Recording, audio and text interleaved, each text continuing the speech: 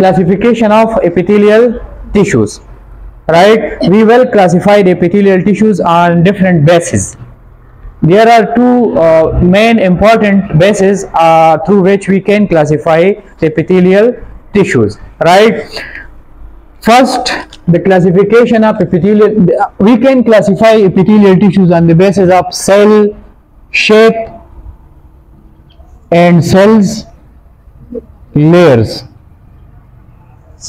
Right, and in last we will combine all these two classification and will get the whole classification of epithelial tissues. Right, first the classification of epithelial tissues.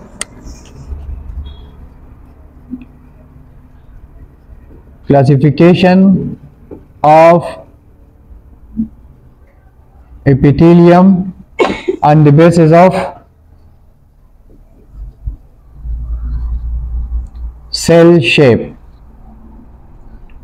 In previous lecture, introduction to epithelium, we have discussed the shape of epithelial cells. One is flat cells, one is cuboidal type, and the next is columnar. So if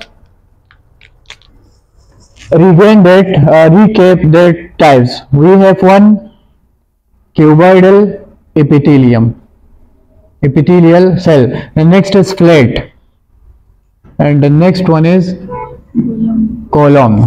Right, on the basis of cell shape, if the cell shape is flat cells, flat epithelium, it will call the squamous epithelium. Right, for example, first one is squamous epithelium.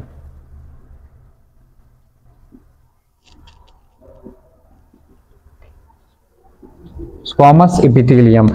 Squamous epithelial cell shape is flat. So now if the epithelial tissues have shape like that flat cells, it will call squamous epithelium. For example,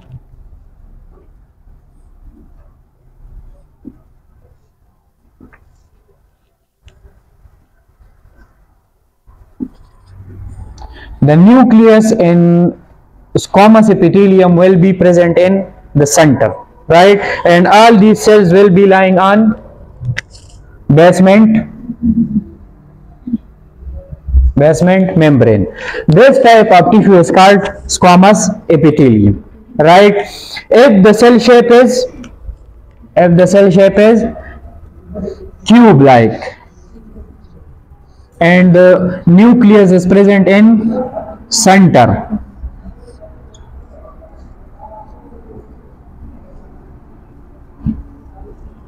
this type of epithelium will be called, बताओ सोरानी को बस जगह तालिबान का पसराल का ना. Right, if the cell shape is cube like, it will be called cuboidal epithelium. Cuboidal epithelium. This is the next type of tissues on the basis of cell shape. The next one is if the cells are, these cells having more length than its width, right, and the nucleus will be present in base.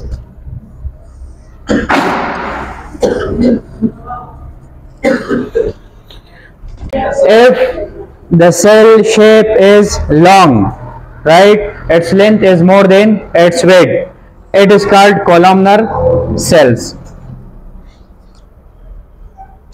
And this type of epithelium is called columnar epithelium. This is called columnar epithelium. This is the classification of epithelial tissues on the basis of cell shape. Now the classification of epithelium on the basis of layers of cell.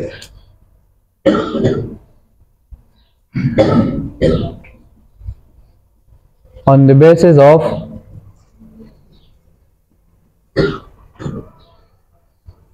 layers of cells, right? It will be classified into two types. The first one is, if the cells are arranged in one layer, they will called simple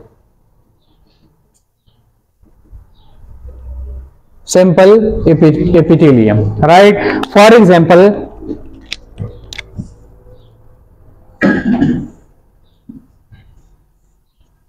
the cells are arranged in one layer and the cell type is flat, so this tissue will be called simple squamous epithelium, right? But if this these cells are arranged in one layer, it will called simple epithelium. The next, stratified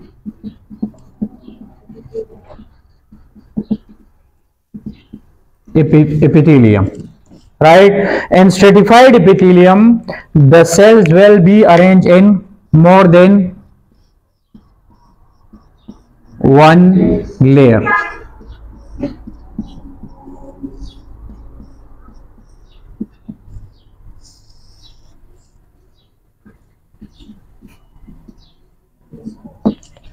right? It will be arranged in more than one layer, but only this first layer will be lying on basement membrane. This is called stratified epithelium. On the basis of cell shape, there are three types of epithelium.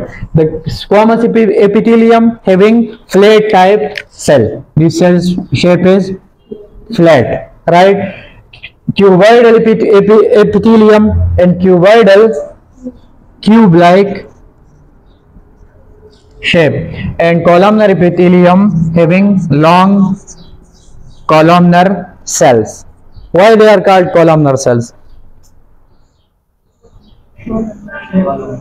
If we see into the table, right, these are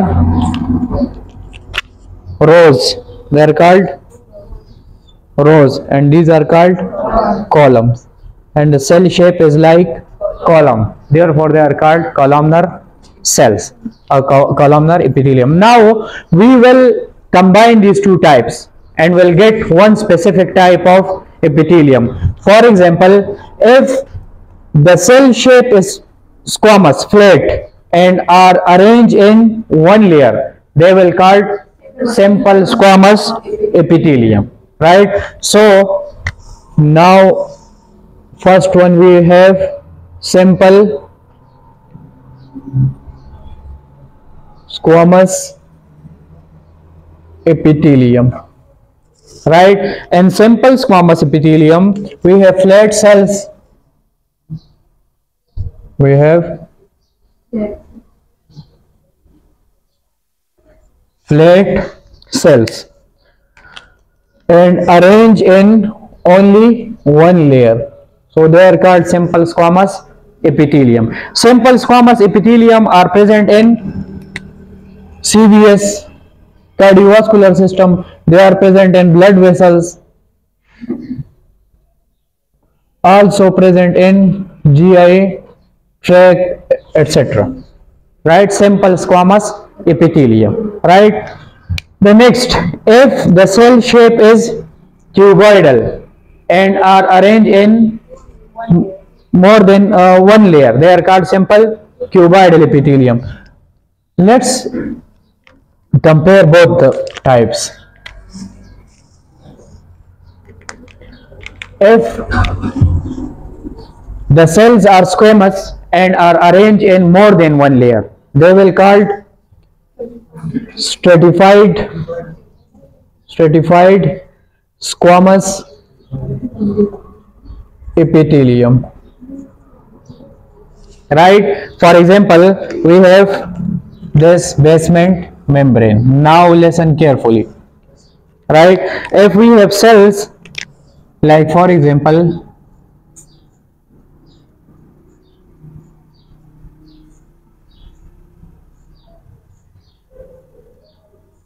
this is more than one layer. There are three layers, but all the three layers are shape wise different from each other. This is cuboidal, This is another type of shape, circular, and this is squamous. But we will classify, or we will determine this tissue by this outer layer. What types of cells are present on the outer layer? It will classify this epithelium. The outer cells are flat, means squamous type, so this is called stratified squamous epithelium. And stratified squamous epithelium is present in these types of cells, are present in glands, also in urinary system and GI tract. Right, these are stratified squamous epithelium. Now, this is cube shaped. If this cube shaped cells are arranged in one layer, they will called simple cuboidal epithelium. Like for example,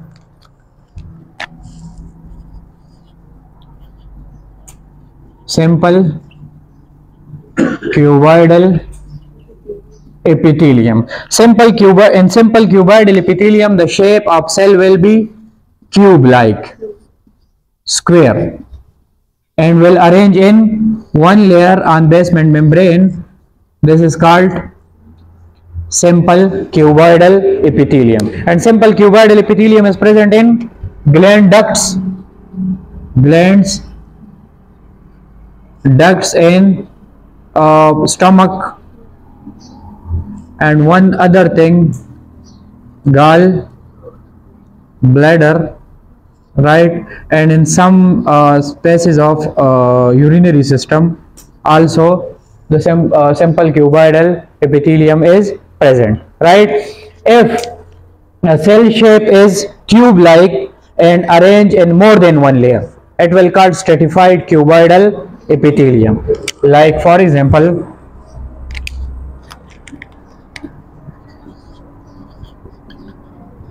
stratified cuboidal epithelium, right. And stratified cuboidal epithelium, the same point is other than outer layer. There may be other shapes of cells, but outer layer will be cuboidal, so they will call stratified cuboidal epithelium. Like for example, this is basement membrane, and these are the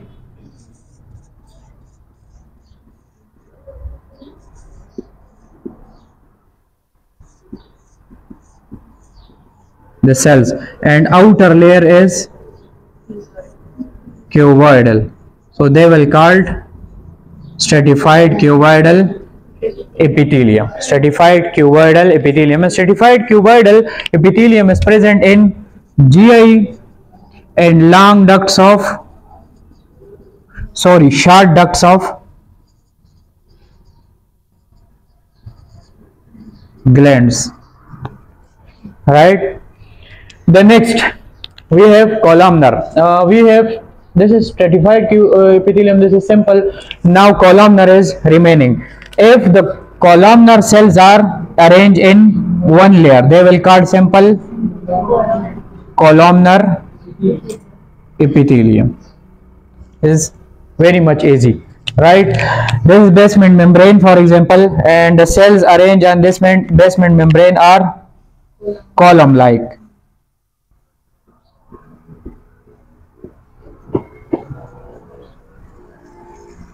This is called simple columnar epithelium. And if these columnar epithelium are arranged in more than one layer, it will called stratified columnar epithelium, right. For example, this red is basement membrane, and we have an outer layer of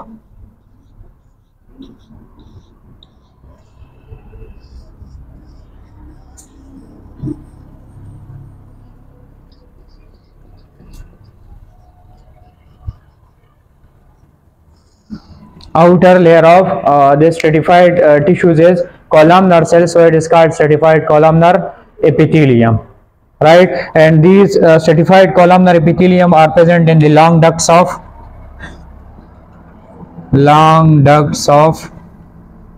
glands, right. These are the simple classification of epithelial tissues.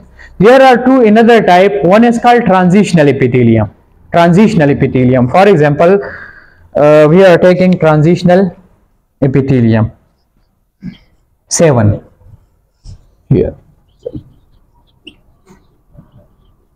Transitional epithelium. Right? What is transitional epithelium? In transitional epithelium, their types of cells layers are present which may be vary. For example, if I have 3 layers of cells in a specific type of organs or any location, and when they contract or change the shape, the number of layer become less, and when they relax, the number of layer become again regain.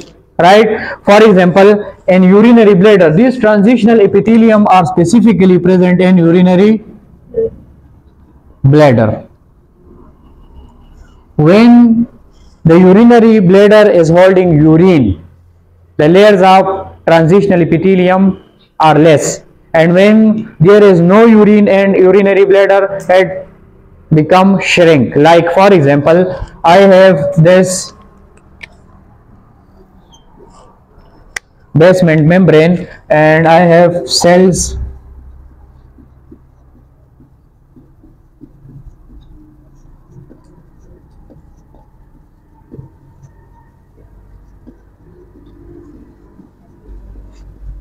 this is in relax form having 3 layers of cells, and when this organ is contracted, for example, it now become long, right, in contracted form, the cells layer become 2.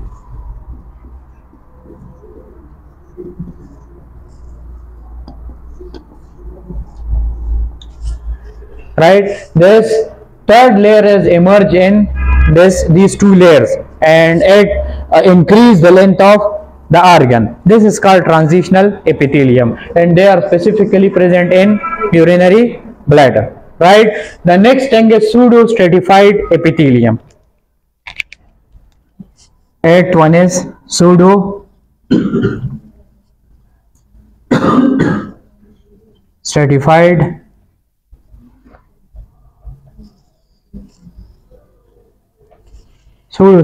epithelium. Pseudo stratified epithelium, it's look like stratified, but they are not true stratified. For example, I have told you that in columnar epithelium, the nucleus of the cells will be in base. Right? For example, I am taking a basement membrane here. This is a basement membrane, and we have different types of cells lying on this. For example, one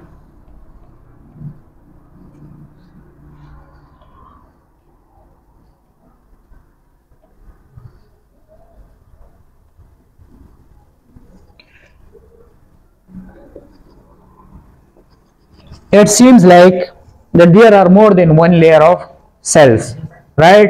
But all the cells are lying on this basement membrane. There is no another layer of cell. This is this tissue which is look like stratified, but they are not stratified.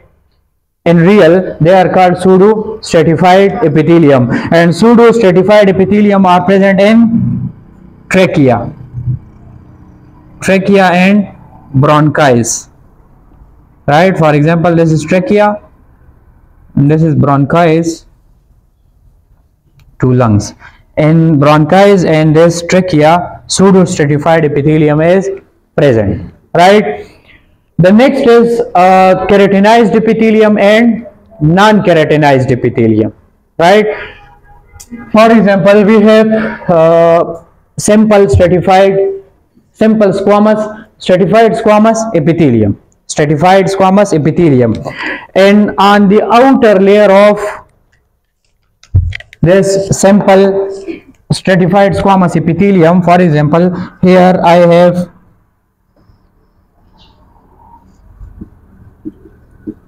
a tissue. This is stratified simple epithelium, and on the outer layer of this tissue there are some cells present which are membraneless, which are nucleusless, having no nucleus. if they are present. These proteins, these are specific type of proteins and called keratin proteins. Right? This tissue is called in which the membrane, the nucleus less layer of tissues of keratin protein is present. This is called keratinized epithelium. And keratinized epithelium is present on the outer layer of skin, the epidermis. In epidermis there are keratinized epithelium is present. All the other dry surfaces of body also have keratinized epithelium. Right? The next, if this is for example the basement membrane and having cell, these are squamous cells, and these are simple squamous cells on outer layer. There is no keratin proteins are present in this tissue. This is called non-keratinized epithelium because there is no keratin. Non-keratinized epithelium, and non-keratinized epithelium is present on the wet surfaces of body. For example, oral cavity is wet, eyes, vagina, etc. These are the wet surfaces of body, and in wet surfaces there is non-keratinized epithelium.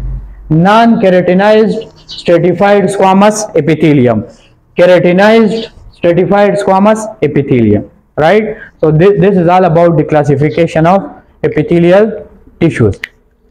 Any question up to here?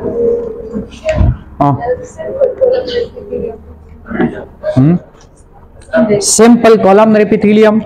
Simple columnar epithelium is present in nephrons. It is present in nephrons and GI, some parts of GI tract.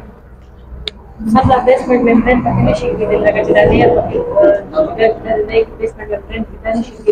No, basement membrane juda.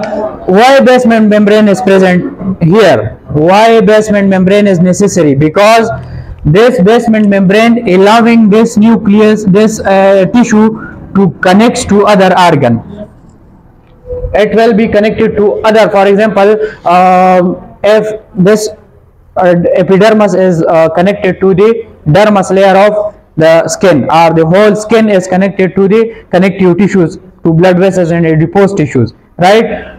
So therefore there is no separate. If we have separate basement membrane, this type of epithelium well divided into simple epithelium, not stratified. Now we are stratified nahi kana. Stratified chi pade ke ba payo basement membrane bane more than one layer. Simple ji kami pai ke payo basement membrane yo layer.